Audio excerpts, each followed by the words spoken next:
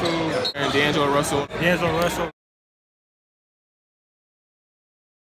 The way he let him play, like the way he just let him play his game, how he didn't like kind of restrict him to do anything, he just kind of let him go. It shows that they let their guards play.